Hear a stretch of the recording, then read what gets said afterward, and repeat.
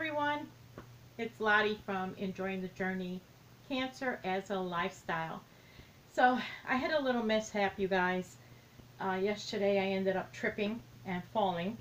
Now that kind of mishap, when you're 30 or even 40 is really not a big deal. But when you're 57, when you trip and fall, let me tell you, there's going to be some bruising. Look at this. Have you seen that?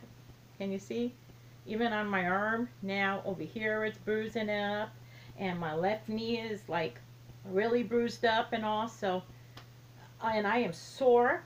You think a semi truck hit me or something and ran me over a couple times the way I'm feeling.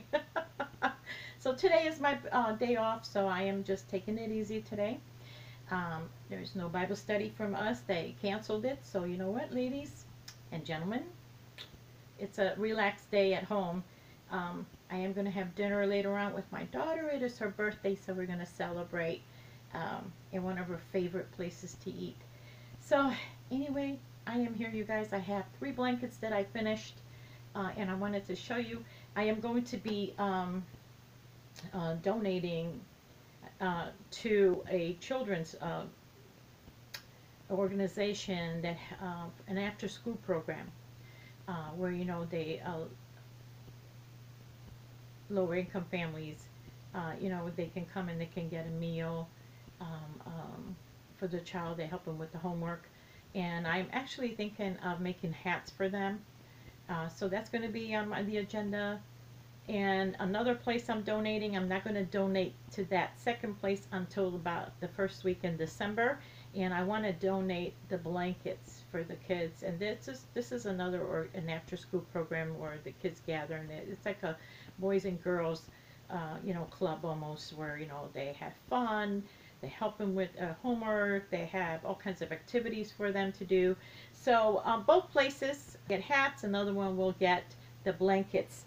So all the squares that I've been receiving, and then any blanket I started, I am going to be is going to be going towards that. So as many as I can make, that's what I'm going to donate. They are a large. The second place is a large organization, and they have quite a bit of kids. So I know there's no way that I can give a blanket to every child, but I can pretty much get there with a few, I hope. So I did make a granny square. No, not a granny square. Excuse me. You guys, I'm thinking about granny squares. I did make a corner to corner in a scraptastic one. This is quite nice size because, children come in different sizes, don't they? And I think I like the way it came out. I like doing a scrappy one. That's one side. Now I did wash and dry them. I have not I have not done any of my ends in. So if you see something sticking out, okay. So this is a scrappy one. I like it. Corner to corner is my go-to if I want something quick and where it's mindless, where I'm just crocheting and I'm not really thinking a lot. I don't have to measure or count or anything. So that's one. It's nice and heavy and thick. It's quite a nice one for winter. Then this is one that I put the squares together, and I really like the way this came out, you guys. So I hope you like it too. And I ordered and I added on a border, a powder blue kind of a border. So here it is. Don't look at all the wonkiness of it, okay? It's not perfect by far. So let me see if I can do it. It's not perfect. Don't look at all the mistakes, but here it is. I think this is a nice one. I did. I'm sure some of you who have donated, you will recognize the squares that you made. I have mixed and matched them. I think that will look really good. So that is my powder blue. I call it my powder blue edition. And then this other one I really love. I call it my autumn blanket. Look at this, guys. And I did it with the brown. Isn't that pretty? I think this is really pretty. I like the way this one came out. Again, I just put all the squares on my desk and I stack them up, and I try to put the colors together, and then I just choose one color to. So that's all I got, you guys. I don't have a lot today, just the blankets here. I love this one. This is one of my favorites. And so that's what I'm going to be doing. I'm going to be donating to both of them are after school program for children for lower incomes. One is the Asbury Supper Club, and they actually offer meals for them. They feed them every evening, and I think I'm going to make some hats for them. And they don't have, you know, a huge amount of children, so I think I can make a whole bunch of hats for them for every child. Excuse me, at least, or try.